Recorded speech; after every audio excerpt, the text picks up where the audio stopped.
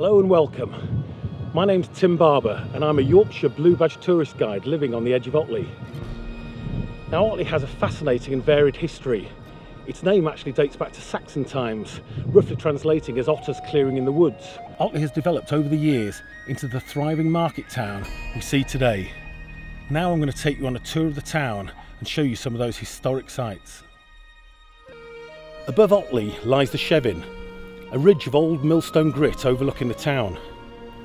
The Wharf Valley below was carved out by glaciers, but it was up on the Chevin where the earliest signs of habitation can be seen. The Chevin is home to Paleolithic rock art and even evidence of an Iron Age settlement on its lower slopes. But now it's a great place to relax, exercise and explore, taking in the wonderful views of Otley and the surrounding countryside below. We know that there's been worship on the site of All Saints Church for hundreds of years by the early 6th century preaching crosses that can be seen now within inside the church. A Norman church was built here in the 11th century, but all that remains of that is the chancel. But the church has evolved over many years into the thriving, busy hub of the community that it is today. The railway in Otley is long since gone, but sitting next to the churchyard lies the Navvies Memorial. This strange stone construction is an exact replica of the north entrance to the Bramhope Tunnel, a monument in memory of the 23 navvies who lost their lives in the 1840s whilst building the 2-mile tunnel to connect Airedale and Wharfdale by rail.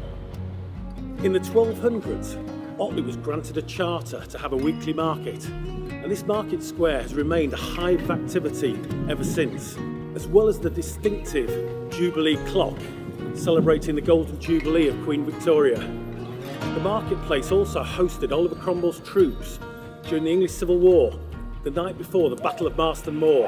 The soldiers are reputed to have drunk the Black Bull dry.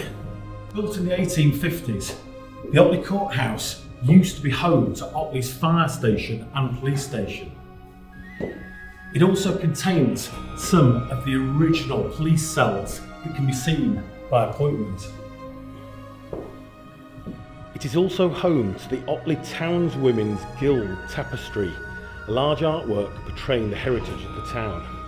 Otley is famous for its part in the history of printing, being the home of the Wharfdale Press. Developed by David Payne in the 1850s, this development allowed continuous printing for the first time.